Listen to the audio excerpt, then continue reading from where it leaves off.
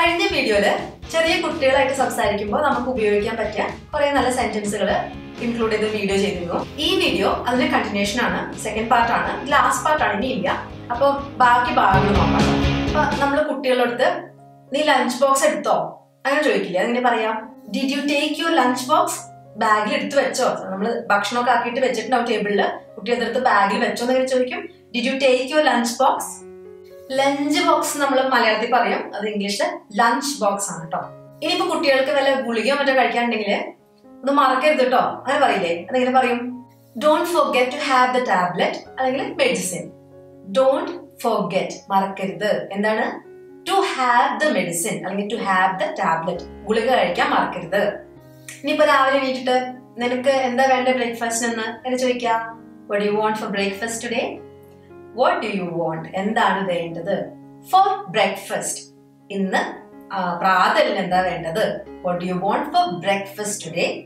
നീ കുറച്ചുകൂടെ കഴിക്കണം. ഇപ്പൊ കുറച്ച് കഴിച്ചു, നമ്മൾ പറയണത് ഇത് പോരാ, കുറച്ചുകൂടെ കഴിക്കണം. അതെങ്ങനെ പറയും? You need to eat some more. You need to eat some more. ഇത്തിരി കൂടെ കഴിക്കണം. ഇനിയിപ്പോ വല്ല ദോശയോ അങ്ങനത്തെ എന്തെങ്കിലും കഴിക്കുകയാണെങ്കിൽ ഒരു 2 കഷ്ണം കൂടെ എടുത്തേ, അങ്ങനെ പറയും. Take a few more bites. Take a few more bites.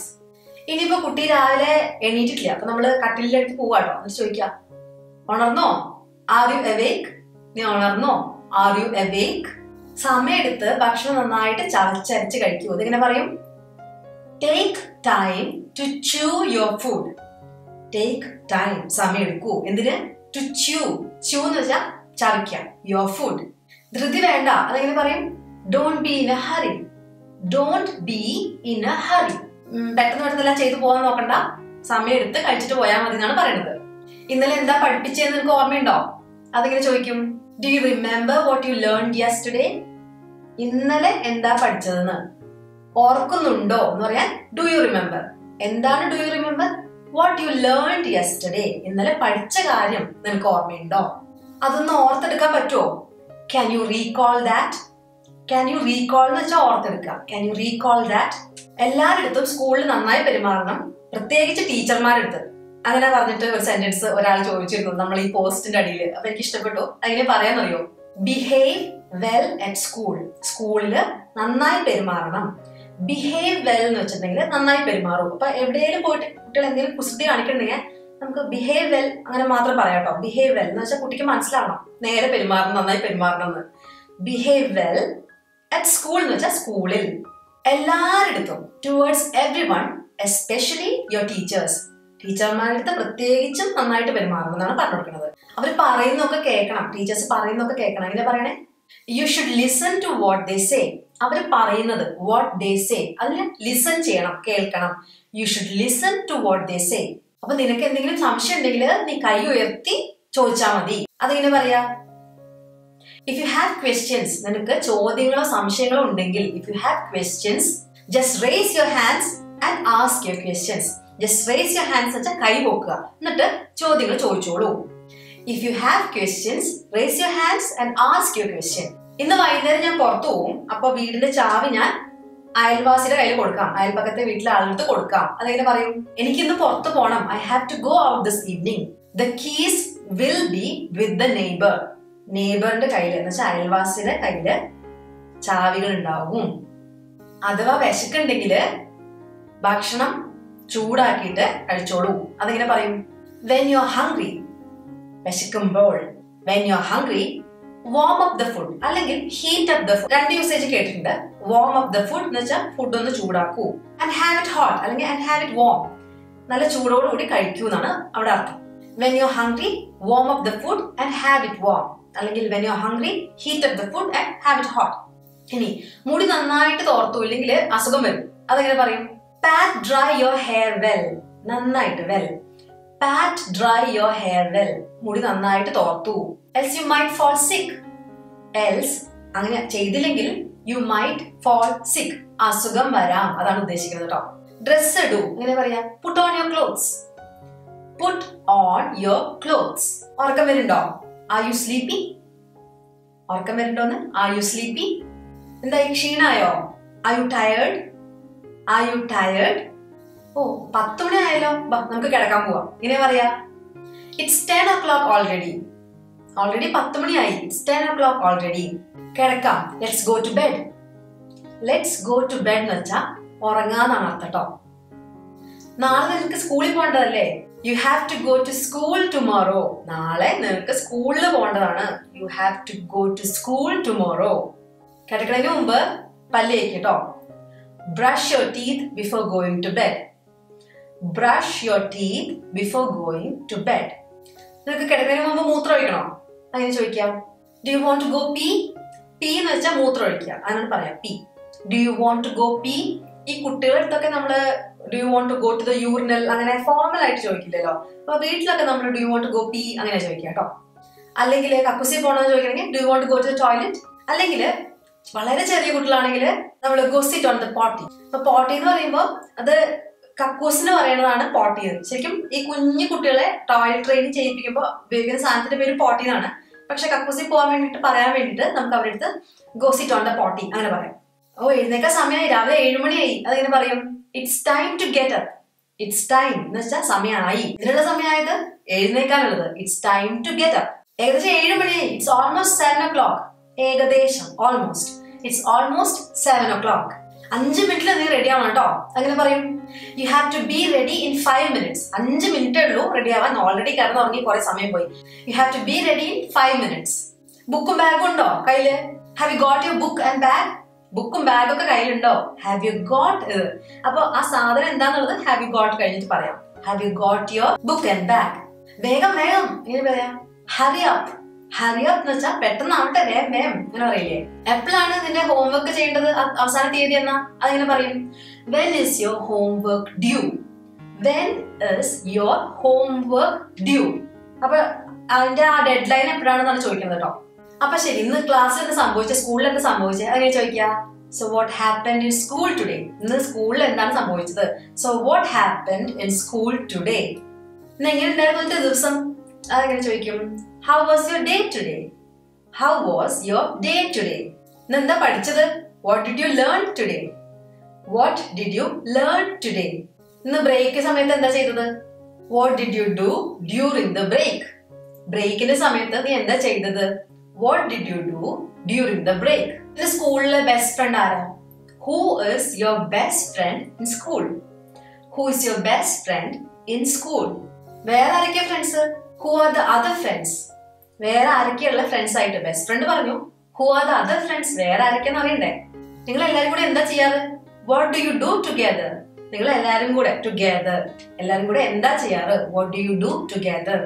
നീ ഇന്ന് ഭക്ഷണം കഴിച്ചോ അതോ കളഞ്ഞോ? അതെങ്ങനെ ചോദിക്കും. Did you finish your food or did you throw it away? Did you finish your food എന്ന് വെച്ചാൽ നീ കഴിച്ചോ എന്നാണ് അർത്ഥം. നീ കംപ്ലീറ്റ് ചെയ്തോ, അല്ലെങ്കിൽ നീ അത് കളഞ്ഞോ. Or did you throw it away? Throw it away എന്ന് വെച്ചാൽ കളഞ്ഞോ. ഇന്ന് നീ നിന്റെ ഭക്ഷണം ആർക്കെങ്കിലും കൊടുത്തോ, ഷെയർ ചെയ്തോ, അങ്ങനെ ചോദിക്കും. Did you share your food with someone today? Did you share your food with someone today? ഇനിയിപ്പോ വൈകുന്നേരം ഒക്കെ വന്നിട്ടുണ്ടെങ്കിൽ സ്കൂളിൽ വിട്ട് വന്നാൽ കുട്ടിയോട് ചോദിക്കില്ലേ, നിനക്ക് കുറച്ചു നേരം പുറത്ത് കളിക്കണോ, അങ്ങനെ ചോദിക്കുക. Would you like to play outside for some time? കുറച്ചു നേരം, for some time. എന്താ ചെയ്യേണ്ടത്? പുറത്ത് കളിക്കണോ? Would you like to play outside for some time?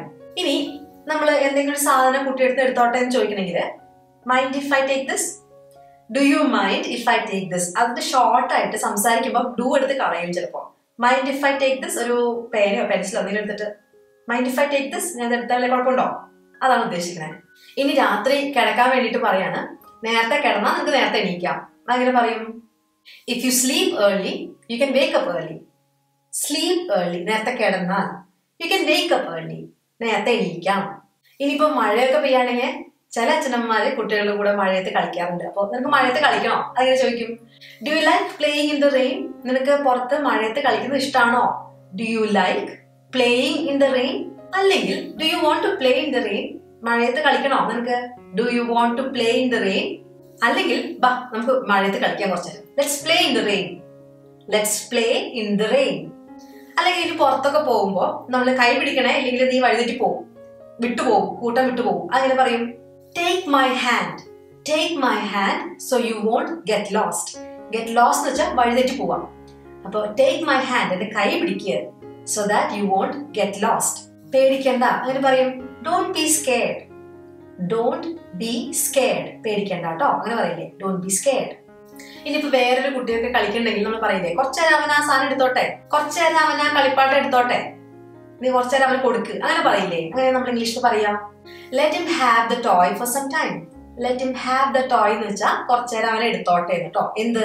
The toy, കളിപ്പാട്ടം. ഫോർ സം ടൈം, കുറച്ച് നേരത്തേക്ക്. Let him have the toy for some time. അവൻ കുറച്ചേരം കളിച്ച ശേഷം നീ വീണ്ടും അത് എടുത്തോട്ടോ, അങ്ങനെ പറയും. You can have it after he place with it for A while. You can have it എന്ന് പറഞ്ഞാൽ നിനക്ക് എടുക്കാം അത്. അപ്പൊ യു കെൻ ഹാവ് ഇറ്റ് എന്ന് പറഞ്ഞാൽ അത് മാത്രം പറയുകയാണെങ്കിൽ അത് എടുത്തോ, നീ എടുത്തോ എന്ന് അർത്ഥം. പക്ഷെ after he place with it for A while എന്ന് വെച്ചാൽ കുറച്ചേരം അവൻ അതുകൊണ്ട് കളിച്ചതിന് ശേഷം. അപ്പൊ തന്നെ എടുക്കരുത്, കുറച്ചേരം അവൻ കളിക്കാൻ കൊടുക്കുക, അതിന് ശേഷം നീ എടുത്തോന്ന്. ഇനി കുട്ടികളൊക്കെ അടികൂടുകയാണെങ്കിൽ, കുട്ടികളുടെ അടികൂടലിന് നമ്മള് ഫൈറ്റിങ്ങിനെ കാട്ടും സ്ക്വാബ്ലിംഗ് ഒരു വാക്കുണ്ട്. അപ്പൊ സ്റ്റോപ്പ് സ്ക്വാബ്ലിംഗ്. ആ സ്ക്വാബിൾ എന്നുള്ളത് വലിയ ആൾക്കാരുടെ ഫൈറ്റിനല്ല, കുട്ടികളുടെ ഫൈറ്റിന് വേണ്ടിയുള്ള ഒരു വാക്കാണ്. അപ്പൊ അങ്ങനെ പറയാം, സ്റ്റോപ്പ് സ്ക്വാബ്ലിംഗ് അല്ലെങ്കിൽ സ്റ്റോപ്പ് ഫൈറ്റിംഗ്, അങ്ങനെയും വേണമെങ്കിൽ പറയാം. ആ വാക്കൊന്ന് പറഞ്ഞത് കുട്ടികളുടെ ഫൈറ്റിന് സ്ക്വാബിൾ എന്ന് പറയും. അല്ലെങ്കിൽ ഒന്ന് ഒച്ച കുറച്ച്, എന്തോ ഒച്ച ബഹളം വെക്കണേ, അങ്ങനെ പറയാ, please lower your voice. Please lower your voice. ഇത് ചെയ്യരുതെന്ന് ഞാൻ പറഞ്ഞിട്ടില്ലേ, അങ്ങനെ പറയും. Didn't I tell you not to do this? Didn't I tell you, അങ്ങനെ പറഞ്ഞില്ലേ നോട്ട് ടു ഡു ദിസ്, ഇത് ചെയ്യരുത് എന്ന്. Didn't I tell you not to do this? ഇന്ന് നിന്റെ കാര്യത്തിൽ എനിക്ക് ആകെ നിരാശയാണ്, നീ എന്താ കാട്ടിക്കൂടിയത്, ഞാൻ ആകെ നിരാശപ്പെട്ടിരിക്കുകയാണ് നിന്റെ കാര്യത്തിൽ, അങ്ങനെ പറയും. നീ ചെയ്തത് കൊണ്ട് നിരാശപ്പെട്ടിരിക്കുകയാണ്, അങ്ങനെ പറയും. I am so upset about your behaviour today. ഇന്ന് നീ കാണിച്ചു കൂട്ടിയത് എനിക്ക് വിഷമായി. ഇനിയിപ്പോ കുട്ടികൾ എന്തെങ്കിലും വേണ്ടാത്തത് വിളിച്ച് പറഞ്ഞാൽ അങ്ങനെ പറയരുത്, നല്ല കുട്ടിയാവണ്ടേ, അങ്ങനെ പറയില്ല നമ്മള്.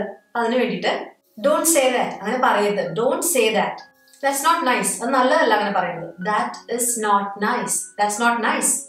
ബി കൈൻഡ്, കുറച്ചുകൂടെ കൈൻഡ് ആവണം എന്ന് വെച്ചിട്ടുണ്ടെങ്കിൽ കുറച്ച് സ്നേഹത്തിൽ പെരുമാറണം. Be kind. ഇനി ഗ്രാൻഡ് പാരന്റ്സിന് കൊച്ചുമക്കളോടൊക്കെ സംസാരിക്കാൻ വേണ്ടിയിട്ട് പറ്റുന്ന കുറച്ച് വാചകങ്ങൾ കമന്റ് ചെയ്തിരുന്നു. അപ്പൊ ആ ഒരു സെന്റൻസ് കൂടെ നോക്കാട്ടോ. എല്ലാവരും സുഖമായിരിക്കണോ എന്ന് ചോദിക്കും. Is everyone well and good? Is everyone well and good. Everyone singular ആയിട്ടാണ് ഉപയോഗിക്കേണ്ടത് കേട്ടോ.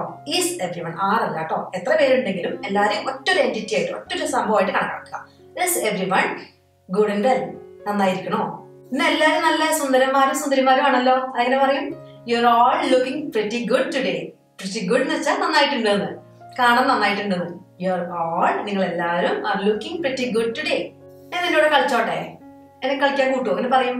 Can I play with you? Can I play with you? ഒരുമിച്ച് കളിക്കാം, ബാ. Let's play together. Let's play together. ഞാൻ കഥ പറഞ്ഞു തരട്ടെ.